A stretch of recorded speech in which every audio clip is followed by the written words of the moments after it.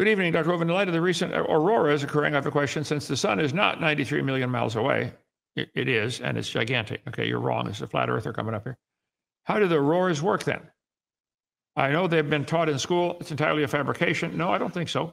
I think the science of what causes the aurora, a fluorescent light does that. Electricity causes the gases in there to fluoresce or glow, you know. The Earth's magnetic field deflects the sun's radiation to the north and south pole, lighting up the sky. The gases are actually glowing. I've been up to, let's see, Barrow, Alaska. That's as far as north as you can get. Preached in Anchorage and several places, Fairbanks, Alaska. I've seen the northern lights many, many times.